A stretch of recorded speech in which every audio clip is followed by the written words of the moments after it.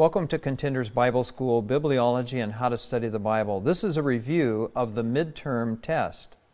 Teachers using this video in class may pause the video playback at any point for classroom discussion. 24 definitions for the 24 fingers and toes of the son of Rapha. Some people have wondered what that was all about. It was kind of just a little bit of numerology wrapped in an enigma. I thought I'd throw that in there as a teaser. Some people figured this out right away.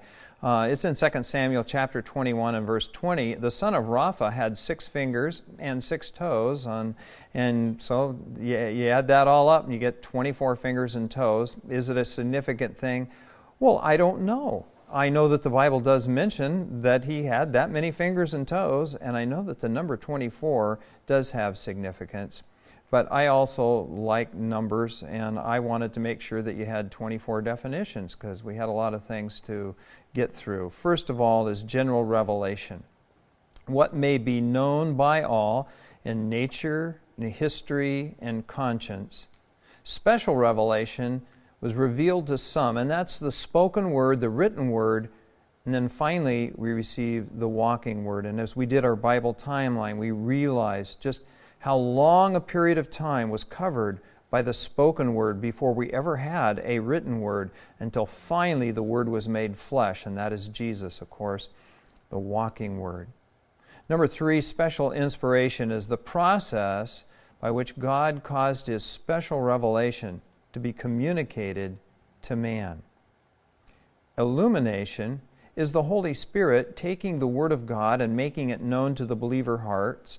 We can call this also the process by which God caused His special revelation to be known by man.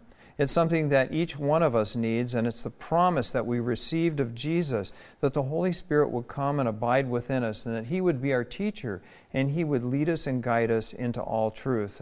And while this process of special inspiration, giving us special revelation, has been concluded, and we have a completed Bible, the process of illumination is something that is ongoing as God brings the Word alive in each one of our hearts.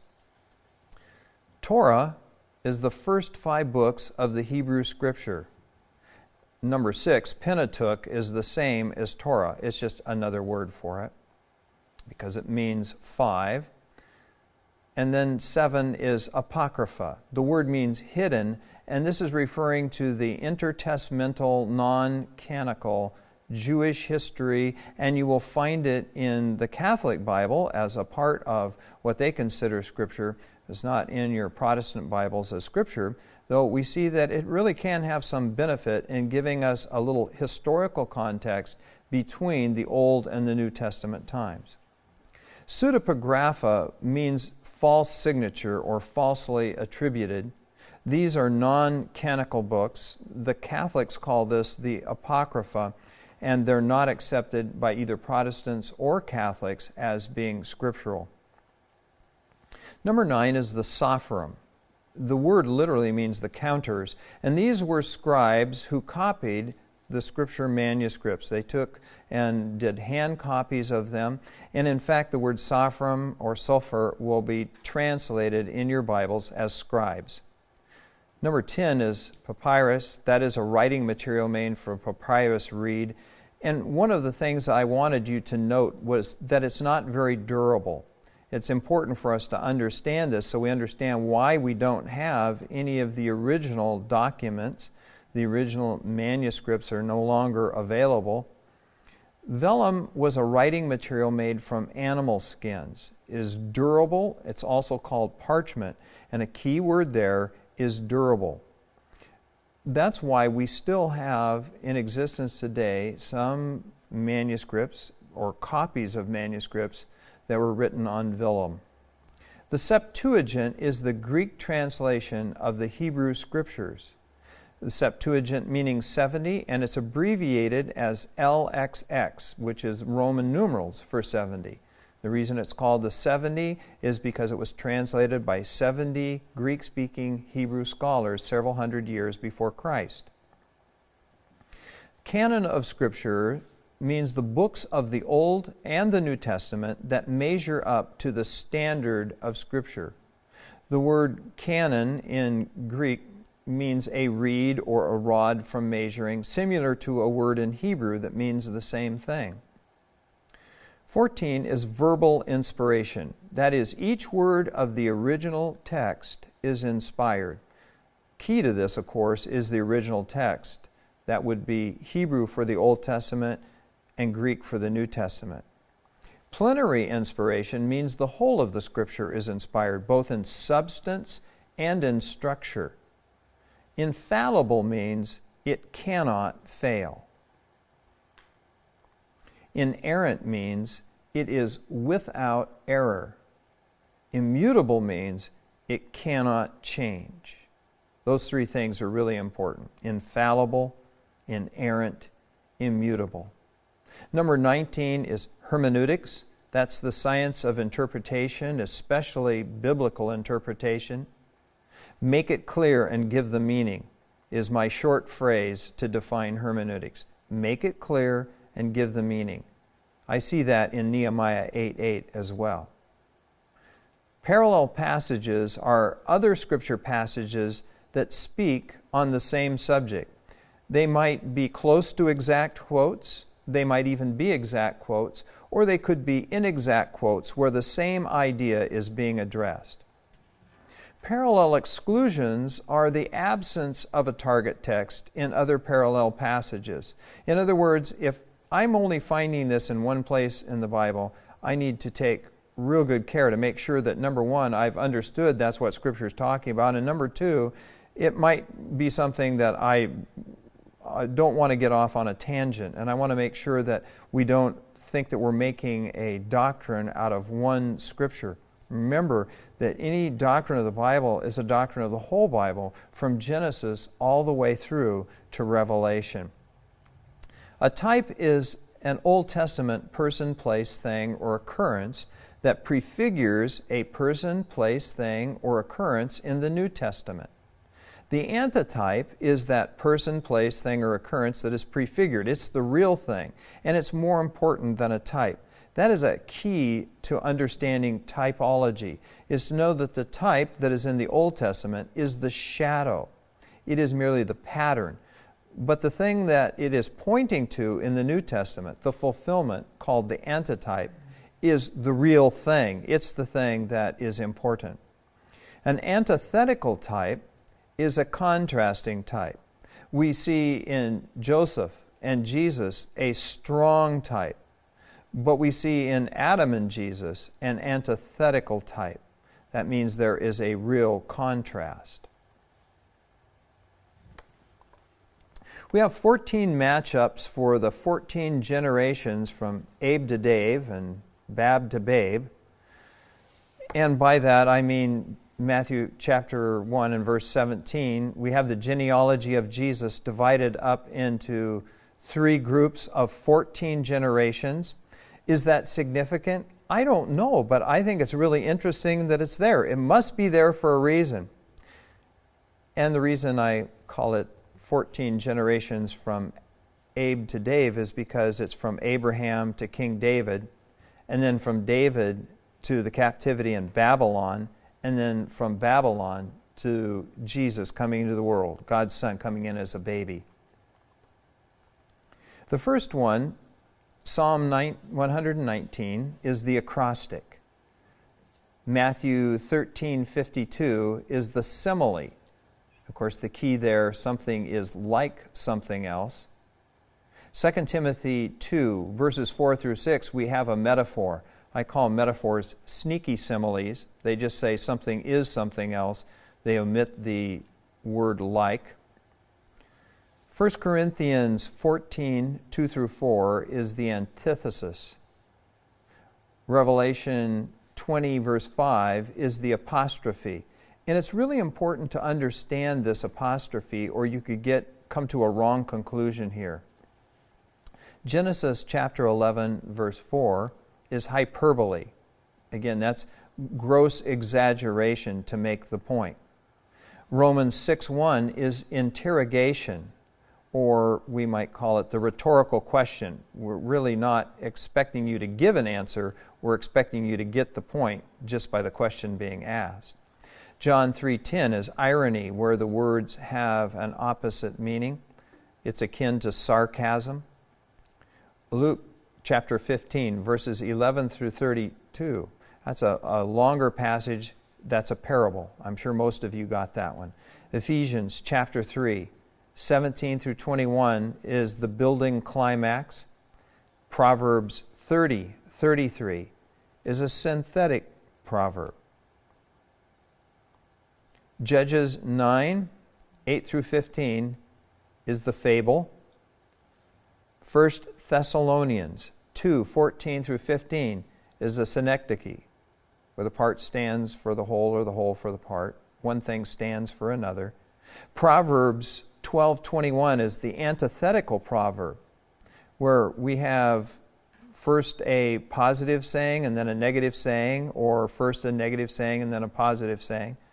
We have two sides of the same coin. Isaiah chapter 40 verse 13 is the ellipsis. An ellipsis is where something is left out. It needs to be supplied by the reader. Sometimes the translators will supply it. Sometimes you can miss it altogether. It takes careful reading to know when an ellipsis needs to be added in. We have 12 multiple choice for the 12 princes of Ishmael. And this is from Genesis chapter 25, verses 12 through 17, the genealogy of Abraham's first son Ishmael. Ishmael was sent off with his mother Hagar into the desert. But God said, "Don't worry, Abraham, I'm going to take care of her." And he did. And in verse 16, we find that Ishmael had 12 sons. Not only did Isaac have 2 sons, and then later on Jacob have 12 sons. We had the 12 tribes of Israel. But Ishmael, he went right to it and had his 12 sons, and they're called the 12 princes, and they each had their own tribe. So there is such a thing as the 12 tribes of Ishmael. First of all, first question, John believes that God not only created the world, but that He is still watching over it and reveals Himself to mankind through the Bible. John is a nice guy, an atheist, a deist, or a theist. Well, the answer is he's a theist. He believes that God is still actively involved. Number 2, when I go outside on a clear night and I look at the stars, I'm awestruck by the vastness of God's creation. This is an example of inspiration, general revelation, special revelation, or worship. Well, it's actually 3 of the 4. It's inspiration. I'm inspired by what I see, and I'm inspired to worship God, but it's general revelation. It's what can be known by all. It's there for everyone to see. Number 3, Bob read in the Bible that the wages of sin is death. This is an example of illumination, general revelation, special revelation, or warning. Well, it's an example of special revelation, but it's also an example of a warning as well, if Bob pays attention. And sometimes people don't pay attention. Just because Bob read it doesn't mean that he got the warning. So I'm saying this is an example of special revelation. Whether Bob is illuminated or not and gets the warning is going to be up to Bob and the Holy Spirit. Number 4, to study the original language of the Old Testament, I would have to learn Greek, learn Hebrew, move to Israel, or eat kosher. Well, the answer is B. I'd need to learn Hebrew. But we're going to show you how to study the Scripture in the original languages without learning either Greek or Hebrew, because we have study tools, language tools that will help us to do that. If you want to learn how to read Greek, and if you want to learn how to read Hebrew, that's a worthy endeavor. Number 5, Sue said that she believes the Bible is the most wonderful book imaginable, and while it might not be in step with modern science, that's okay, because it was never meant to be a science textbook anyway. She says it supplies her every need, has never failed her, and is in fact the very Word of God. What's missing from Sue's glowing testimony? The Bible is inspired, comprehensive, infallible, or inerrant? Well, she touched on inspired and comprehensive and infallible, but it seems like she failed to believe that the Bible was without error, and so she ceded ground to modern science, which, by the way, is changing its textbooks all the time. The Bible is immutable, and no, Sue, it has no error. Number 6, David Goldstein has a Torah, a Nevi'im, and a Ketuvim. These are the law, the prophets, and the writings, bagels, lox, and cheese, the Septuagint. Well, the correct answer is the law, the prophets, and the writings. Now, he might have bagels and lox, and he certainly has a Septuagint available to him. Whether he actually has one or not, I don't know. But he does have the law, the prophets, and the writings. 7, Phil told me that the major prophets are different from the minor prophets. He is right because the minor prophets are not as important as the major prophets. He's right because the major prophets have more prophecies concerning Messiah. He's wrong because God is no respecter of persons. Or he's wrong because major and minor refer to the length of the book and not to the prophet, the quality of the prophet, or the size of the prophet. Well, D is the correct answer. Phil would be wrong because major and minor do not refer to the length of the, refer to the length of the book. They don't refer to the prophet at all. Number 8, theme and scope are oral hygiene projects, proofs of inspiration, revelations, verbal and plenary. Well, I just threw verbal and plenary in there, and it's amazing. Sometimes people pick that one because they remember those words, but no, these are proofs of inspiration.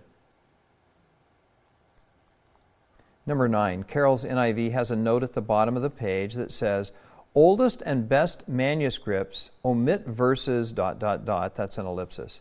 Should Carol be concerned? Yes. Oldest does not necessarily mean best. No, many great scholars have certified the accuracy of the NIV. C, no, the oldest manuscripts are obviously the best because they are closer to the originals. D, yes, it is a sin to omit anything from the Bible and God will punish people with NIVs. Well, that's not true. A is the correct answer. It's good to be concerned. It's good to be aware because oldest does not necessarily mean best, and there is a reason why we have some differences in these versions. Older versions that are based upon the received text or the authorized text, the text that is called sometimes the majority text, or the Greek manuscripts that were made of 3 earlier copies that are sometimes divergent from one another. And some of our newer translations are built on those. You don't need to be unduly concerned. You just need to be aware of that difference. Number 10, Jim says that the Bible contains the Word of God. What incorrect view of inspiration does he have? Thematic inspiration? Partial inspiration? Incomplete inspiration? Mechanical inspiration? Now, someone might think that, well, if Jim says the Bible contains the Word of God, that's a good saying. The problem is that he doesn't say the Bible is the Word of God. He says it contains it. Now, he might mean that just the general themes are inspired, or he might mean that only parts of it are inspired.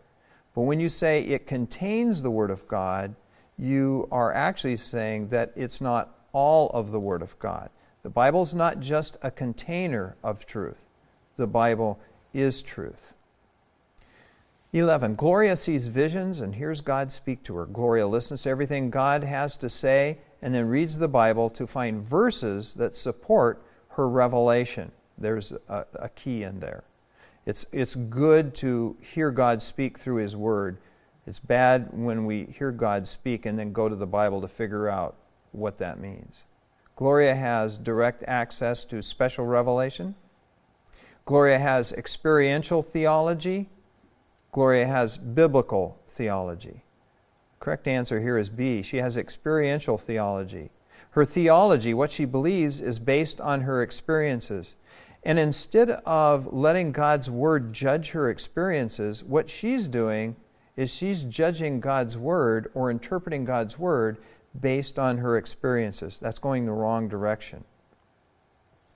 Number 12, when Jesse found a contradiction in the Bible, he ignored it at first, but it began to bother him, and he eventually left the church because he couldn't trust religion to be true. He should have continued to ignore the difficulty, bought a new Bible, explored it, not ignore it. And C is the correct answer. When we find a difficulty, that's not time for us to shut the Bible. It's not time for us to get a different Bible. It's time for us to actually start digging and find the answer, because the answer is there. We have 10 true or false for the 10 curtains of the tabernacle. That's the tabernacle that Moses was instructed to build after the pattern that God showed him on the mountain. In Exodus chapter 26 and verse 1, and also in verse 36, verse 8, we find that they did what they were told. They were instructed to make 10 curtains of fine twined linen with blue and purple and scarlet, and embroider them with cherubim, these angels. They were 42 feet long, and they were 6 feet wide, and there were 10 of them. Is that significant? Everything is significant. Everything points to Jesus. But I'll have to let you figure that out later on your own. All of these are great items for studying. So here are our true-false questions. Jewish marriages were not consummated until the rabbi filled out the papers. True or false? Well, if you've been reading New Manners and Customs by Ralph Gower, you know that that's false. Jewish marriages were consummated by a sexual union. Jewish women enjoyed equal rights with men. Well, again, that's false. Unfortunately, women were considered in that culture almost as chattel goods, almost as property of their husbands. And consequently, they were not treated very well either. Everywhere the gospel of Jesus Christ is gone, the condition of women has been elevated. Because in Christ, it doesn't matter whether we're bond or free, male or female, rich or poor, we're all one in Jesus. Cloak and tunic were different names for the same garment. Again, this is false. They were two different garments. The Jewish calendar had 28 days in each month. That one's true. And the Jewish day began at sundown. That's true. It's still true. Our day here in the Western world begins at sunup. In fact, actually, it begins before sunup for some of us. But the Jewish day begins at sundown. Herod was a family name. That's true. There was a line of Herods, and it was also a title as well. It wasn't just one person named Herod. Jewish women are more likely to contract cervical cancer. Well, that's actually false. The bundle of the living refers to the pouch that held food. And that's true. Is it really important for you to know that? Well, there's probably a lot of other things that are more important than that, but it's one way for me to find out if you actually read the book, whether you got this one correct or not. The grapevine is a symbol of the nation Israel. That is true. Some people think that the fig tree is the sign of the nation Israel. I'm not so sure that that one's true. I'll let you search that out yourself. This is one that we see in a lot of nativity scenes. Joseph walked while Mary rode the donkey. That one is false. It would have been false in that culture at any rate. We have 3 fill-in-the-blanks for the 3 that bear witness in heaven. I took that from 1 John 5:7. The 3 that bear witness in heaven are the Father, the Word, and the Holy Spirit. But I wanted to point out to you that there are those that doubt that that actually belongs in Scripture, because it doesn't appear in any of the earlier manuscripts. In fact, it only appears in one manuscript before the invention of the printing press. But that doctrine, the Father, the Son, and the Holy Spirit, appears all through the Bible. And we can find it in other scriptures as well. But it's just something you need to know about 1 John 5:7 that is not universally accepted as belonging there. Number 1, the new is in the old contained, the old is in the new explained. That should be easy to commit to memory. In fact, we'll probably see that again on a test. Number 2, the Bible is Christocentric. And number 3, the Bible is its own best interpreter. And then one essay question for the one true God. This is out of John chapter 17, where Jesus says the same thing, that there is one true God in Jesus Christ whom thou hast sent. Your essay question should contain these elements. It should contain something about inspiration, perhaps with the words verbal, plenary, and original languages. Those are all important concepts. It should have something about infallible, inerrant, immutable. And then number 3, it should have something about authority, that Scripture is the authority for all faith and all practice.